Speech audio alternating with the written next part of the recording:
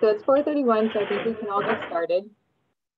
Well, thanks everyone for coming. This, I believe, is our second hybrid meeting. So we have a couple people at the BSA space, as well as others on Zoom.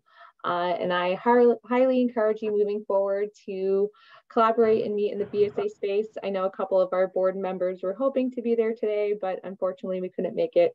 But I guess that is the benefit of having hybrid meetings. That way we can't miss out on the awesome content that Julia and Luke are about to present. So kind of talking about our presentation today, I would like to introduce everyone to Julia and Luke from RDH, both of which I had the pleasure of working with them on multiple projects. So I can say from personal experience, they are both very knowledgeable in their field. And today we are going to be having a presentation about building science and the fundamentals. So a little bit about this topic, and I'll leave it up to them to get more into it. But an overall view is that they're going to be talking about the functional approach to the enclosure design, and also go into explaining the enclosure control, the function of the different layers, but then also going over some rules of thumb for this perfect wall approach. And a couple of other things before we get started is that if you have any questions, Luke or Julia, do you prefer if they type it in the chat or if they just kind of interrupt your presentation? Yeah, feel free to interrupt when it makes sense. And also, I think Luke is monitoring the chat, so he can take care of any questions that are in there as well. So. Yeah, I'll just flag you down at the right time. Perfect. Someone put something in the chat. There we go. Okay, perfect. Yeah, so we had I can get started if you want. Yep, and then, well, I guess one more second before you start, Luke. Susan is going to post in the chat, which is a link to a Google form, so that way you can add your AAA number, so that way you can get CE credits. I will also be copying and pasting that text at the end of the presentation in case for those who miss it, but needless to say, it will be in the chat. And without further ado, Luke, the floor is all yours. Okay. Thanks everybody for joining both in person and in hybrid form. I guess I kind of missed the memo about it being hybrid. Otherwise, it would have included my insurance salesman photo at the start of the presentation, so you could see what I look like. So today I'm joined with my colleague Julia. I believe most of you are familiar with Julia. She's been on or working with the VEC board for a little bit of time now. So anyway, she's gonna co-present with me today, and like Sarah had said, we're going to be going over Building Science 101 or the Building Science Fundamentals. So just brief disclaimer, you don't have to read it. And a shameless plug about RDH. So who are we? Our mission statement is we make buildings better through the integration of science, design, and construction expertise. We have, sorry, I just gotta minimize this window so I can actually read off my presentation. So we have about 300 staff currently in 9 offices across North America. Our primary focus as a company is a building enclosure first, and that's where we started, and that's kind of where we hang our hats. So currently our offices are here. Julie and I both work in the Boston office. So Building Science 101 or Building Science Fundamentals. So today, the learning objectives for today are to explain the key functions of the building enclosure, apply the perfect wall approach, identify types, functions, and typical materials of the building enclosure, describe how to create continuity between building enclosure and control layers, and to describe and identify thermal bridges within the building enclosure. So the building enclosure is an environmental separator. And what do we mean? What do I say? When I say building enclosure, what do I mean? Well, the building enclosure as we define it, and as most people will define it, is your basement floor, your foundation walls, above grade opaque wall assemblies, windows and doors, and then your roof systems. So the way we try to approach understanding the building enclosure is looking at it not only from the materiality, but what the function of each of those materials plays within the building enclosure. So when we take a functional approach to the building enclosure, it helps us solve problems and also to increase the performance of that particular assembly. The functional approach to building enclosure design, basically the enclosure separates the interior from the exterior environment. This includes all of the assemblies that make up the building. Again, the roof, the walls, the windows, from the innermost layer to the outermost. And also, on occasion, we do have interior separations that we have to deal with. Say you put a pool, or you have a rink in your house, or you've got a warehouse where you have it unconditioned for the most part, but then you are also looking to keep office space in a corner of that warehouse conditioned and comfortable for occupants. I see we have a chat message. Is that just the link? That's just the AIA credits. If you're watching virtually, go to the chat. If you want to put in your numbers, receive credits. So here we have a section cut of a typical single-family home. And so when we look at the function of the building enclosure, what it's trying to do, say in the wintertime here in New England, we want to keep our interior temperature around the 70s in the wintertime. The relative humidity is probably closer to 25%, and our vapor pressure is about 195 inches of mercury.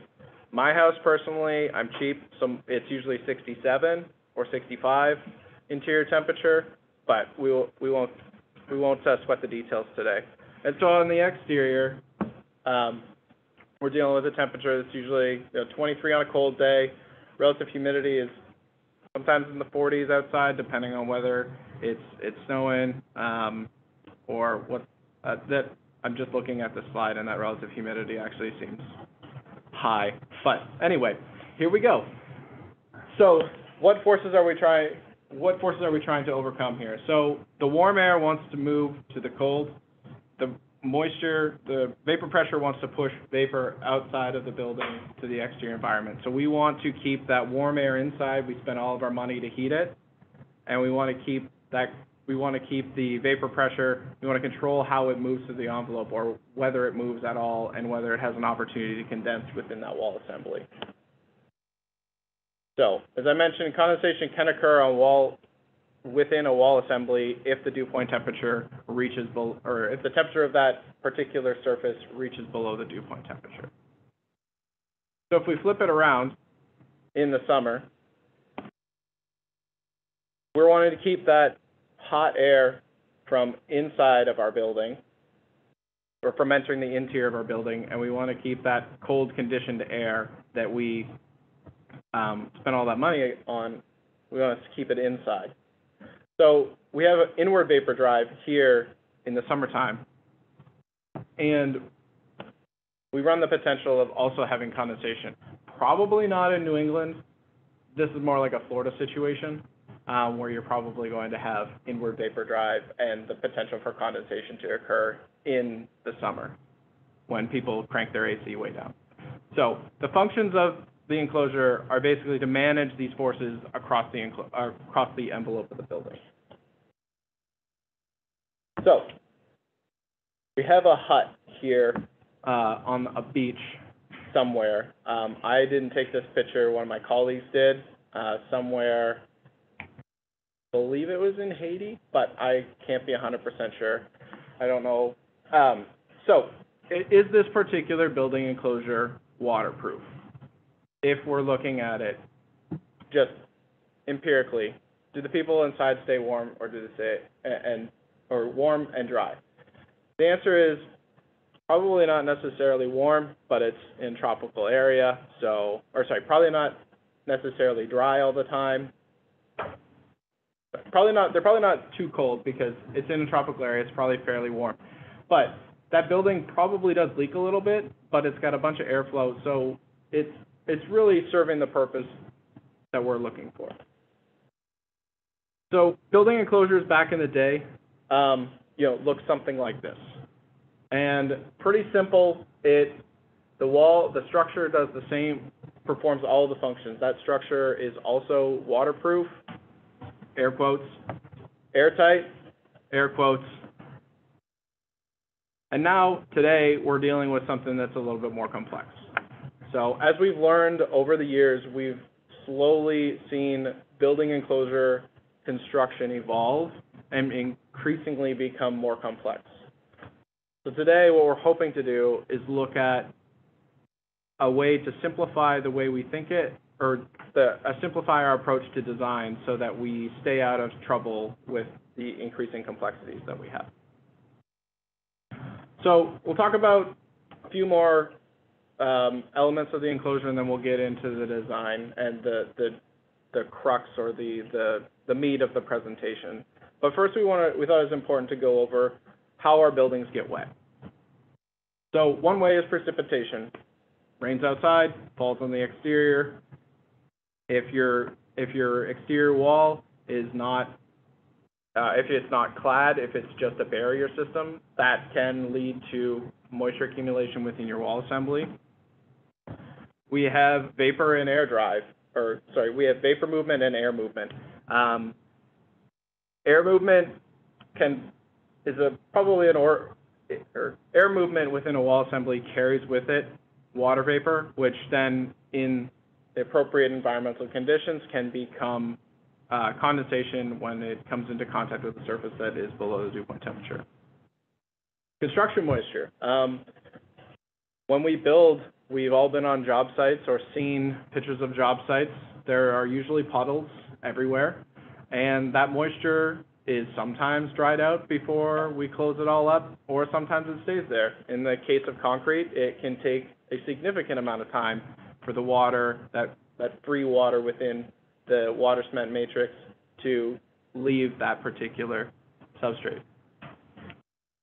And then also groundwater.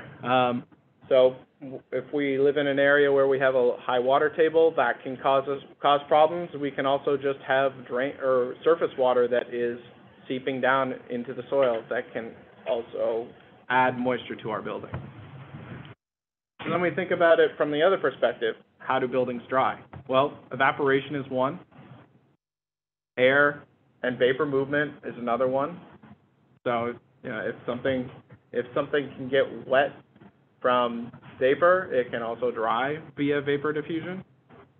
And drainage. So we can drain our wall assemblies, think rain screen. And then also ventilation.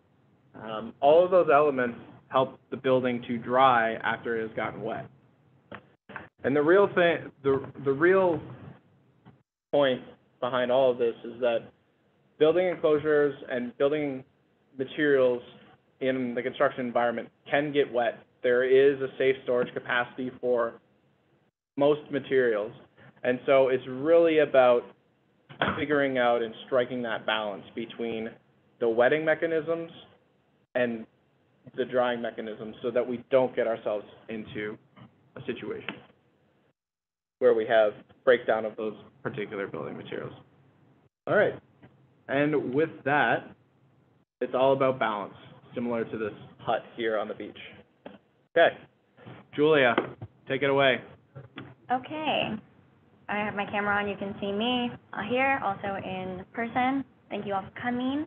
Now that Luke has talked a little bit about the science behind the building science, I want to start talking about those control layers within our walls, the perfect wall in our opinion, and then maintaining continuity of those control layers, identifying thermal bridges, and where to look for those control layers in your architectural details in your drawing reviews. Got to give credit where it's due. These are some of our references. So let's get into the perfect wall. So we've got 4 enclosure control layers. We've got air, moisture, thermal, and vapor. Okay, so here is a diagrammatic view of a wall section, and we've got a few different layers here. This is our perfect wall. We've got your exterior finish or cladding, that is the water shedding surface. You've got, and then your external continuous insulation, as well as your external continuous control layers for air, vapor, and water. And then you have your structure, support structure behind everything, and of course your interior finishes. You can click through. So those control layers in the perfect wall scenario are outboard of the structure and continuous. And the cladding, I said, is water shedding and or drained, like a rain screen. Your insulation is going to be moisture tolerant, and it can either be adhered or pinned. The structure is going to be kept warm and dry because it's on the interior of those control layers. We don't see any services or conduits penetrating through those layers, creating a discontinuity. And then the interior air should not be condensing on the structure or on the studs or the backside of the sheathing because we have our management layers, control layers.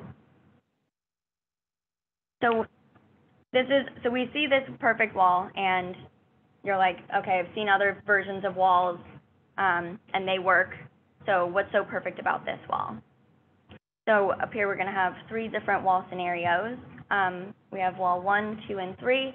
The first wall shows you what a section with just insulation continuous on the outside, on the exterior of the control layers, and on the exterior of the studs.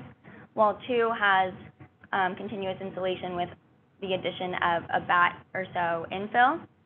And wall 3 just has batts within the studs. So the point of this slide is to show the effects of where your insulation happens on the wall or within the wall on the surface temperature of those particular, of those different materials within the wall assembly. So when we have all of our insulation on the exterior of the wall, that basically we're allowing interior heat to keep the inside of, or the backside of the sheathing warmer, but we're also preventing the exterior, or we're limiting the effects of exterior temperatures on the structure itself. So when we add insulation to the wall cavity, what actually happens is a little bit counterintuitive. You think, oh, I added more insulation, things should improve. But when in fact, what actually happens is we buffer the interior heat that we get from from the previous wall assembly 1. We buffer that, and then we actually will drop the surface temperature of the exterior sheathing, which in turn can become a condensation risk. And then if you go over to wall 3 and you eliminate the exterior insulation, you're eliminating that buffer from the exterior to the interior, and basically what's happening is the thermal bridge associated with that, with those steel studs, is dropping the exterior temperature, the temperature of the exterior insulation, and creating a high risk for steel studs. And I know there's probably some of you looking at these photos and saying, hey, I've done a couple of these before. And there's no hard and fast rule that says these wall assemblies won't work. Chances are you've managed it in some way, shape, or form with a smart vapor retarder or additional exterior insulation, that sort of thing. And the takeaway is that the perfect wall will work in every situation. And when you deviate from that, it's always a good idea to do your due diligence and check. So that's when you call somebody like RDH or SGH or somebody to take a look at your wall assembly and help you understand whether or not your particular assembly under the right environmental conditions here in Boston will be an issue from a condensation risk perspective. Okay, so now that we've talked about the perfect wall, we want to connect our enclosure and talk about roofs and slabs. So take your vertical wall, now you have a slab, turn it on its side. And you can also turn it upside down to get a roof. So Here's a section cut of a slab detail. You can see if you tilt it back up, you have the same similar elements as your perfect wall. The earth acts as the earth and the stones or drainage mat can act as your water shedding surface. You have your control layers, continuous exterior of your structure, which would be the slab. And then if we look at the roof, we have your roof structure with the control layers above it, and then you have your cladding or ballast or filter fabric exterior of all of that. Except no ballast in Boston.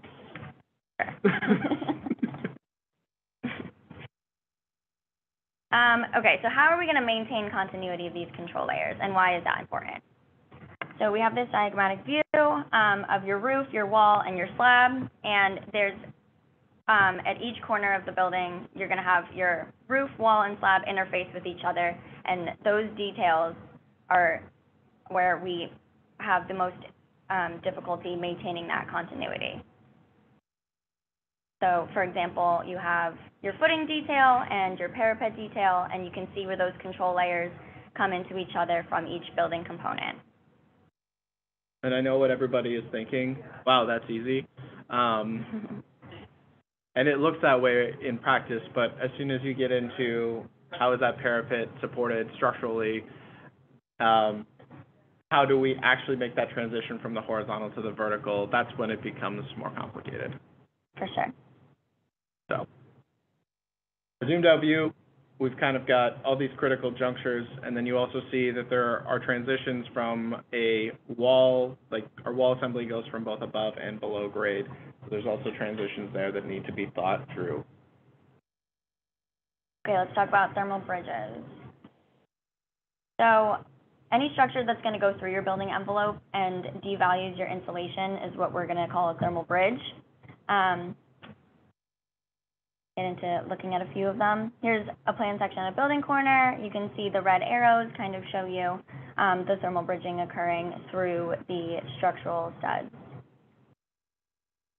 Here's a section at some curtain wall. You can see the, again, thermal bridging through the red arrows that occurs. Okay. So here's another one. We have a section through a brick wall and windowsill. You can ignore that the air seal is at the back of the curtain wall. Please don't look at that. But for the sake of the presentation, so we're going to be looking at the alignment of that curtain wall within the wall. So in the left-hand view, the curtain wall is aligned with the brick. And as you can see, your curtain wall thermal control layer is in the IGU. And then in your wall assembly, the thermal control layer is in your insulation. In this case, it is the yellow. Let's say it's rock wool, for argument's sake. Your thermal control layers are not aligned in the left-hand scenario. And so you have that red arrow showing that thermal bridge. On the right-hand side, you can see if you align your IGU with the insulation, your thermal control line is maintained in one plane. Another thing to point out in these examples is the wood blocking on the left-hand side is a lot thicker, and that can also add to the thermal bridging. And then on the right-hand side, it's replaced with some plywood that has just less area. So for the people in the room, is there any opportunity to further improve the performance of this? Mr. Prespo. Yeah, we could do that. We could also potentially, given that it's a steel stud wall, I mean, we may be able to get away with anchoring directly to that and not even needing plywood at that particular location. Yeah. Exactly. I'm going to interrupt really quickly, but we can't hear what the other person is saying. Do you mind moving the microphone so we can hear the conversation? I'll see what I can do. Brad, just yell. Yeah. So Brad, the first thing he said was to modify the materiality of the plywood. That was the first one, right? Yeah. So switch it to something that is even less thermally conductive than wood. And then the other option that we had presented was to just get rid of it altogether if the structure allows, and then modify your anchorage details of your curtain wall to keep that inside of your air seal.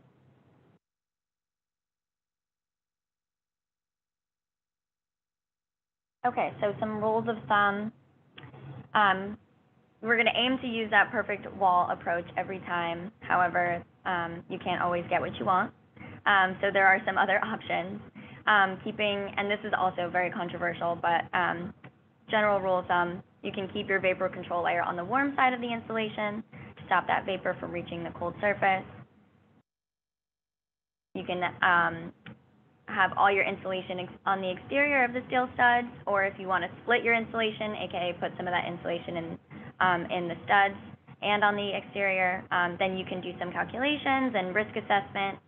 And then a third option, again, for that split insulation, you can stick with the rule about using 2/3 of the R value on the exterior continuous, and then 1/3 of the R value in the studs. But again, we always recommend that you do some assessment.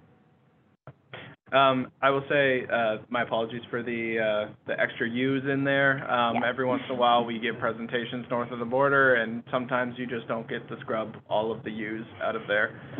I will also say that for the warm side of the wall, I don't think that's controversial necessarily. I would say that it's the case. There may be a situation where somebody may argue that with you, but if you run a hydrothermal model, it's pretty evident that you want to control it on the warm side of the wall. Less controversial, more of a hot topic. Yeah. Okay. So, construction drawings. How does this translate to reality? Here is a rendering of a building in Mississauga, Ontario. Bonus points if anybody knows where that is. If you've flown into Toronto's Pearson Airport, you have been there. So now you know. So some of the things that when I personally go through a drawing review, I will, take out the isometric or the rendering of the building and kind of just do a general overview of it. And what I'm looking for is the orientation of that particular building, north, south, east, west, how that plays into effect from a shading perspective, solar heat gain, et cetera, whether or not, we can say, hey, you could probably go without that overhang on the exterior door, or whether we're going to say, no, you absolutely need it. Looking at the window wall ratio, the height, shape, box, looking at particular areas that I may think, hey, this is going to be a tricky detail to maintain air barrier continuity and or continuity of various control layers, and then kind of visualize in my mind where I would have expected an architect to cut sections for me to review. And similar situation with the floor plans, like I'll look over, kind of identify each of the call-outs for your plan details, look for sections again, and trying to identify those areas that I would think would be difficult. Another thing to look for, especially on like a ground floor situation, if you have a mixed-use building, is does this, or if you have a loading dock or a gymnasium, anything that's going to get a separate air or a separate conditioning regimen, you want to look for potential environmental separations that you would be looking to do. Here in Boston, we always put parking garages under buildings in downtown, so that's the number one spot that we take a look at to say, hey, this is where our air barrier actually needs to go, and this is where our thermal insulation layer needs to go, so that floor that's above that parking structure entrance is not cold when you're walking on it in your bare feet, because, we all walk around the office in bare feet. Similar situation here, I'll look over the drawings, identify, whether or not I can see each individual window type, whether I'm clear on what opaque wall assembly, what the assembly is, and again, looking for those particularly difficult details and transitions. And so once you get into the section cuts here, it's a similar situation. I'm all of these details have been identified. I'm looking at each individual call out to see if they're clearly, if each assembly has been clearly identified. And then I'll go to the assemblies page and kind of scrutinize every assembly here and understand what function each of these particular elements is playing within the assembly details. So again, you're looking for your control layer placement, you're looking for what those materials are, you're looking for your air barrier, whether it's fully supported or not, thermal bridging for the cladding anchors, and if we're lucky, sometimes we get to see R values that have been clearly, R values that are on the drawings. It's something that we're seeing more and more, and I think it's really good to kind of get that clarity and understand what, if you look at it from a code perspective, if you say it's R10 on the exterior wall, as soon as you put continuous Z-girt rails on there that are made of metal, it's not R10. So like sometimes having that visual representation of what it is, if you were to interpret it from the code perspective, or if you were to actually model it thermally and see what the actual R value would be, the clear field R value then. So just to elaborate on the nominal versus clear field, right, or effective R value. What would, for the practice in architecture, what would you recommend to show on drawings to illustrate? Repeat the question. So Brad's question is, what would we recommend to show on the drawings, whether it be the nominal R value or the clear field R value? We typically would say and again, I'm not an architect, but what I would say is whatever you're trying to demonstrate code compliance with, I would put that in there. We go, like, if we're involved on a project fairly early on, we'll pull together an assemblies matrix and we'll include both. And then whatever one is going to be scrutinized by the code official, if you're going from a modeled compliance pathway, I would put Clearfield in there because that's what you've used in your model. So does that answer the question? Yeah. Okay. Thank you. It's an interesting point, which I think the educator also. Yeah. No, that's if this information that provides that clarity of the intent behind providing this. yes, you definitely can. So sometimes less is more, and sometimes it's not. So if we just kind of zoom in on one of these particular assemblies, this is a precast concrete cladding system.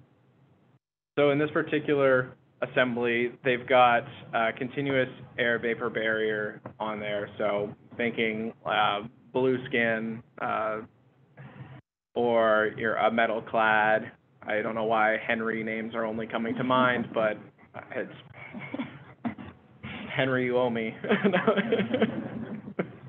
And then we have our thermal insulation layer as well. And then on top of that, you also have your water shedding surface. So one of the things I think is important to note is that your water shedding surface does not need to be continuous, and we'll go into that a little bit further because, understanding that you do need to also ventilate or drain your drainage cavity if you have a rain screen system. So again, for the roof, our air, and I'll point this out and be very explicit, the air control layer for a roof is on top of your structure. It is not your roof membrane. It is the air and vapor barrier that has been installed on the structure, over top of the structure of your roof. Thermal insulation layer, and again, water shedding surface. That's why sometimes you hear people refer to the vapor retarder as the temp roof, because it is acting as that roof membrane. Okay, and so what we do as building enclosure consultants is we're not extremely high-tech people. The way we demonstrate continuity is through the pencil test. So the idea being is that you should be able to trace a line, especially for your air barrier. You should be able to trace a line through an entire section of a building and or a detail of a building, and not lift your pencil off the page. So here you can see there actually is a break in this particular box that we have drawn, and I think what's represented there is that it's unclear how that air barrier continuity may or may not be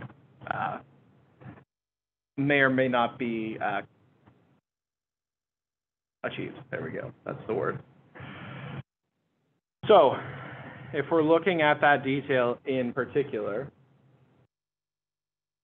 we want to identify our air vapor control layers, our water shedding, and also our thermal insulation. And I'm not sure if I drew another line. And so if we look at the underside of the slab, we can clearly see that we have our air and vapor barrier underneath the slab, as well as insulation. And it's worth noting that the two red lines don't connect. So in practice, they may not connect, but we often do also make assumptions in the world that we live in. And so we have a cast-in-place concrete foundation wall. There's pretty good chance that it is continuous, relatively airtight, aside from the cracks that we get down the road. But, you know, for all intents and purposes at this point, we're maintaining that air barrier continuity across that concrete by adhering our air barrier to both sides of it. So the other thing to look at in this particular detail is here are, looking at potential thermal bridges. So we have the anchorage for the precast elements. Those are thermal bridges across our enclosure. Flashings can also be a thermal bridge as well. Anytime we're using a cementitious material, we always push for stainless steel, because stainless steel is not only durable, but it actually is not nearly as conductive as, say, an aluminum flashing. Then you can kind of get like next level and go to the passive house versions of it, where you actually break the sheet metal into two pieces and bridge that with a self-adhered membrane. There's various ways to deal with those particular items. So again, looking at some window details, again, you want to identify your control layers. So here we're drawing that line vertically all the way through from the face of the cast-in-place concrete, the precast.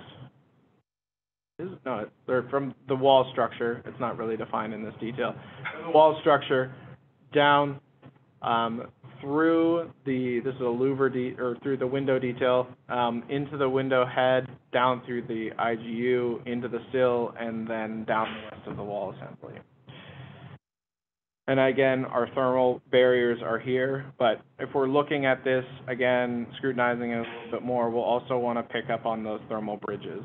And so where we lose our insulation depth, and which is where the precast returns into the building enclosure, we're going to lose that depth of insulation, and then we're going to have the additional conductivity of our window frame at that location as well. All right, so everybody's favorite parapet detail. Brad is shaking his head already. So, again, we'll trace that air vapor barrier, and we'll want to. It goes basically up the wall, up and over the parapet, and then down. Down to the roof structure level. So thermal insulation layer, I mean, we can all see it as clear as day. We're kind of lacking a thermal continuity as we get to the top of the parapet wall. Not only that, but the way that parapet wall is framed, we allow kind of a chimney effect to bring warm air up inside of this to then hit this perfectly cold sealing so that it can then run down the backside of our sheathing and back into our building. So, in summary, how are we doing on time? Not too bad. In summary, typically want to identify environmental separators. We want those elements that are inside the enclosure and those that are outside the enclosure. We want to look at our buildings for any special use cases like pools, labs, archival spaces, gymnasiums, hockey rinks, et cetera, because those may have special environmental considerations that require an interior separator. We want to strive for the perfect wall. It's the best, in our opinion, it's the best way to start off with your wall assembly, because it is, no matter where you put it, if you put it in Florida or if you put it in Massachusetts or Iqaluit, Nunavut, it will work. And then you want to draw continuous lines to illustrate your air control, moisture control, and thermal control layers. And finally, we want to identify and mitigate our thermal bridges within our wall assembly. All right, discussions, questions. Luke? Your parapet, I'm just curious, what strategies do you prefer there? What's your favorite thing to do? My favorite thing to do is to provide, in this particular location here, I would just prefer to cut this off. So whether that is blocking it and then providing an insulation here and tying my air barrier across, that's my preferred method. In practice, that can sometimes be quite difficult, especially given, how the building is built from a structural perspective. One of the other things that I actually think gets overlooked a lot within our industry is the fact that between, especially with a metal deck roof, air will travel between those flutes and the substrate board. So when you go to the other parapet detail here and you're inviting air to potentially, so let me see if I can actually move this. So in this particular instance here, this is actually, I manipulated it, this is actually platform framed. So, you could just run your air barrier across here and then you would probably be okay. Yeah, I'd be cool with it. But one of the things to think about is that in the other section, you have these flutes will be running into your parapet wall. And if you don't continue your air vapor barrier across that, you have gaps in your sheathing. So technically you could have air migrating from the interior space through those flutes and up into your parapet wall. I mean, it's probably pretty low risk, but I had an instance in North Dakota in the middle of winter where we had icicles hanging from our ceiling because of that. So it can happen. Was it a normal building or was it like a pool? It was a data center, and it was a deconstructed air handling unit where the whole first floor basically had like an intake room or aisle, then it had an evaporator room, it had a condensing room, and then a heating cooling room, and then exhaust. And so, we also had elevated pressures within those particular rooms, but in the wintertime, it was enough to force that air up and then bypass all of our environmental separators and shoot out to the perimeters and then icicles. Not that I have a question, but a comment on your parapet detail. I was on a project in St. John in the Virgin Islands, and they did not have a continuous, or they had a CMU parapet that just went all the way up. And I was like, wait, that's not right, because it goes against everything that you're talking about. But different conditions where they don't have winters and it's 70 degrees all year, where they don't necessarily have to worry about that condition, or they do, just in a different regard, not as extreme temperatures on either side of the wall. But that was just a red flag looking at all these details, because it's dramatically different than what we designed to up here in the Northeast, where we have winters. Yeah, I mean, you have to think about condensation. You have think about condensation in the reverse order, right? Where you get, if you don't put a vapor retarder on the exterior side of the wall, or on the warm side of the wall, to drive home my point from earlier, then you run the risk of having condensation occur on interior surfaces, drywall, in your air-conditioned hospital in the Virgin Islands. Right. It's kind of like the opposite of our design here. Same concepts, just different application. Yeah, don't put wallpaper down on the walls either. But I did have another question going back to slide 33, where you had the insulation located, I guess, on different components of the wall. Mm-hmm. I'll get there. Right here. Yep, 32. Yeah, that one. So it's not so much a question, but more like hypothetically speaking in different scenarios. For instance, if you were going to, keeping it simple, design a shed that you occasionally want to work in the winter, would you go with wall number 1? Just because if it was at my house, it's not a high-performance building that you're worried about, but in that case, you're more worried about condensation rather than your heating bill. Yeah, I mean, I would think, so if the shed that it all depends on how you're conditioning that shed. Like, if you're gonna condition it year round, then it's different than if you just go in there and like your Carhartts and freeze your butt off for like the evening. Right. Do you know what I mean? So if you're going to condition it year round, you'd want to insulate it. It's New England, and is this a personal shed? Because if you're doing with steel studs, I probably if it was like no, not steel like studs. A wood shed in the backyard that I'm gonna wood frame, I'm probably doing assembly number 3, and I'm doing a vapor open. Okay. I'm tieback wrap. Like, I'm not spending the money. How hypothetical is this shed really, Sarah? Well, I was trying to come up with an example that's like simple and everyone can envision a shed. You're just like, I work from home enough now that I'm going to build a 10 by 10 in my backyard.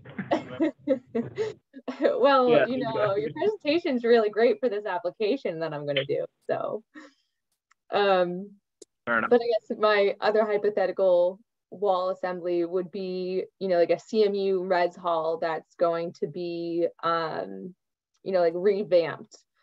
So you have this really thick exterior wall. I know that it's kind of back and forth and depending on, existing conditions, but do you add insulation to the exterior? Do you add insulation to the interior? And it kind of, aligns with your 3 different wall assemblies and which one that would match up with and why it would be better for, I guess, a number of reasons. Like, so you don't interfere. I'm a huge fan of drained eaves over top of like a CMU application. Put an air barrier on the outside of that, vapor impermeable, then throw some insulation on the exterior. I know everybody's like worried about eaves, but if it's done right, it can be successful. So that's probably the retrofit strategy that we're going to employ probably throughout New England on buildings that we don't care what they look like. That would be how I would. Eaves is fine for masonry. You just don't typically want to put it on metal stud, right? Or are you even sort of sometimes okay with that? Yeah, I think you can do it.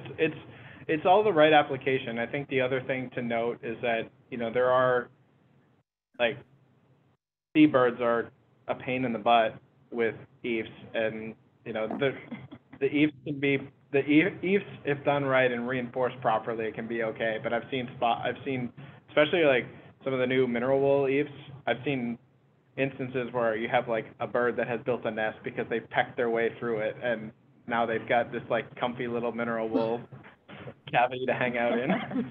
So, but yeah, I think if done properly, again, if done properly and drained, I think you can definitely put it over top of steel studs. So is not to put you on the spot here, but has based on like new sort of details and system options and whatnot, has the Canadian insurance companies reversed their position of not insuring that, or is that still a thing? I don't know. I don't. I know that there's some Canadianisms in the slideshow. I definitely. I don't. It's been a long time since I've been home. It's been 10 years since I left. But so I can't answer about Canadian insurance companies. But I think an insurance company, if it's signed off on or approved by engineers and there's documents in the file to say it's okay, I think you're probably going to be able to get some concessions. Yeah, fair enough. But I mean, the reason we had so many issues back in the 90s with EAPS is that we didn't drain it, and we had water that got trapped in it. And if there was an air barrier or some sort of weather-resistant barrier on the wall at that time, that it was not vapor impermeable, and you ended up with just a mass of moisture sitting against plywood or whatever that particular sheathing was, and just driving inwards when the environmental conditions were right, and getting that sheathing wet. And then, I mean, we've all seen it, or hopefully everybody's seen it, because it's good to get scared.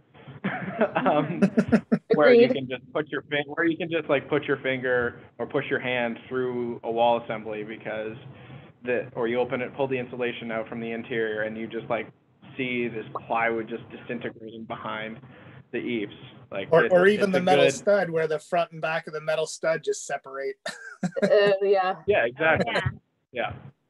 All right, well, fair enough. I mean, so basically, as long as it's draining and drying, in principle, it could be a viable solution even for metal stud. Yeah, I mean, the new EAPS products that are out there are intended to drain, and so I think that they can be, if deployed in an appropriate manner and designed properly and installed properly, tons of caveats, you can tell I'm an engineer, then I think it can. Yeah. Okay. Which goes back to what you were saying earlier about that water shedding layer. It doesn't have to be completely continuous. With EAPS, I would make it as continuous as possible, and then drain at the base of the wall, or out through all details. Sorry, you look like you have a question. At the base of the wall, at the foundation, you had the detail with the air barriers coming together, or not quite coming together. At the yes. Concrete.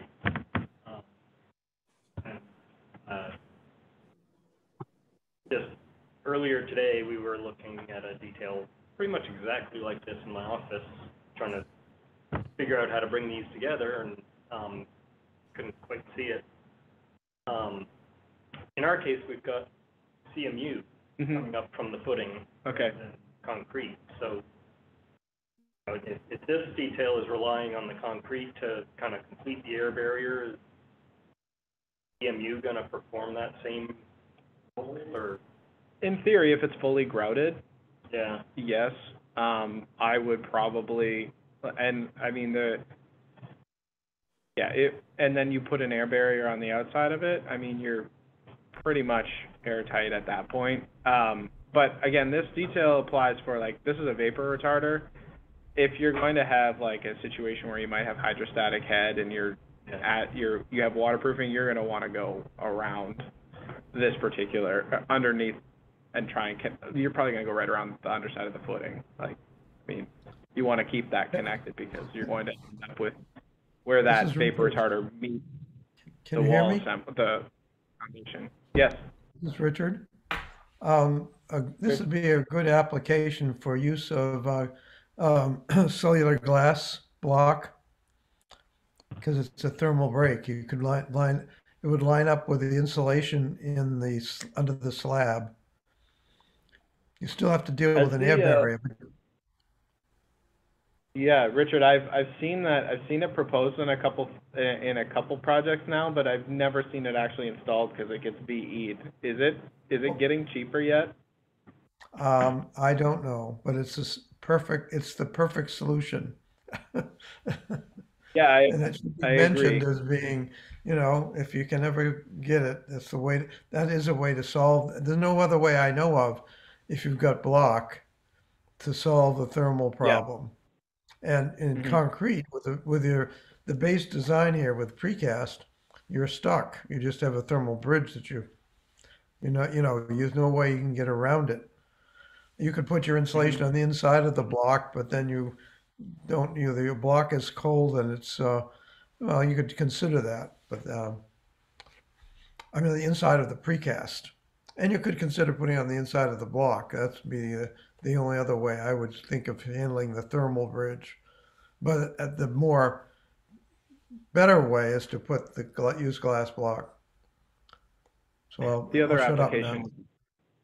Up now. No, Thank you, Richard. yeah, we appreciate it. I mean, you could just bring, if you're concerned about the air tightness of the block, you could also bring the air, depending on how deep your foundation wall is, bring the boat down to the footing, because that footing is going to be cast in place, right? True, yeah. So.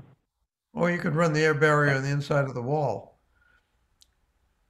up and around, up, take the red line up and over the top at the window and down. That's fairly simple, but the thermal one is the hard one with these materials. Okay. Thanks, Richard. Anybody else? Good. Point on the eaves discussion, not yes. to go down the rabbit hole. No, I will love this rabbit hole. It's my favorite one. No, I've heard it, so I don't think this is not the case in Boston now, but certainly, probably most of you probably heard. So in New York City, they have different city laws, city codes, obviously in New York, but I've heard that lately, due to the new code, I think it just came into fruition like 1 year ago, like your standard meat and potatoes eaves system is now like very difficult to do down in New York City for fire code reasons.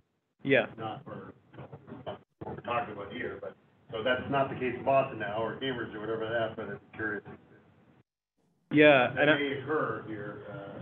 I mean, we highly populated, densely populated.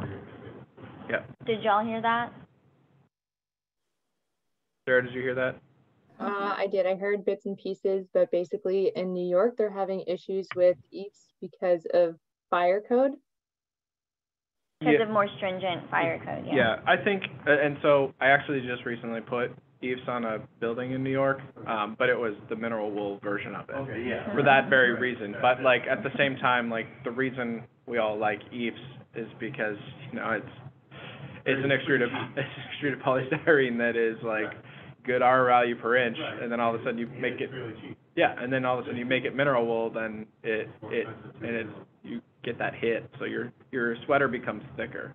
Yeah. You're wearing a puffy jacket instead of some sort of like wool jet sweater. Right. I don't know. Yeah. Not a fashion connoisseur. Yeah. And technically it's still wool, but Technically it's still wool, yeah. One has omni heat and then the other one doesn't. There we go. See, I'm not a fashion guru. Is there any other? I'm just looking at the chat. Well, sort of to jump off Richard's question. I mean, obviously, when you're talking about like a full perimeter, footing foundation wall, that's one thing. But if you just have like structural steel columns coming down into like a slab on grade situation, like 12 or 13 years ago, I did a project where we use like solid phenolic blocks as like thermal bridging under these massive steel columns. Is that still like sort of a viable solution for thermal performance, thermal bridging underneath columns, or is there a better way to do that now? I think it all depends on the capacity that you need. Yeah, this was only like a 5-story building. Yeah, but the first thing I would say is why. Like I'd be like, do we have to have this column exterior? Can we bring it interior, or can we wrap the column all the way down? It actually was an interior column, and part of my sort of conversation at the time, with my architect hat on back then was, this is a, basically it was a building that was built into the side of a hill. So on the uphill side, it was totally underground. But then it opened out, at grade elsewhere. And I wasn't totally convinced, with, frost penetrating at 45 degrees or whatever, that we really needed such an expensive solution for what was essentially already underground. You have any thoughts on that? I mean, as you describe it, it's hard to, I mean, I'm a very visual person, but as you described it, I would say, depending on the depth below the surface, like I think the effects of exterior temperature on ground temperature, I think it beyond 6 feet is very, it starts to diminish quite a bit, and you reach ambient temperature, which is of the ground, which is around 10 degrees C. I mean, that's just me making a bunch of inferences, but yeah, but I guess sort of the basic question is like, do you need to thermally break like at the bottom of a heavy structural steel column to insulate the interior space from just like the ambient ground temperature, or is that not necessarily that critical directly underneath? I mean, obviously you're gonna have subslab insulation, but at those column locations, is that something that we typically see as critical? Or is the ambient ground temperature not that much of a concern in those select areas that, it's okay? I think it would have to depend on how far away from, like if it's within the center of the building. Yeah, exactly. It's probably not as big of a concern, but maybe exterior columns like that are, within 6 to 10 feet of the exterior wall. Sure. Maybe and it's slab on grade at that point, then maybe for sure. But I mean, I would, at that point, it's like you might as well just insulate. Like if you have subslab insulation, you might as well just come down the sides of that column and that footing. Gotcha. And then just don't go under. Then I mean that would be I mean, again, you can look at it all you want, but at the end of the day, it still needs to be built. Sure. Okay. Thanks. Anybody else?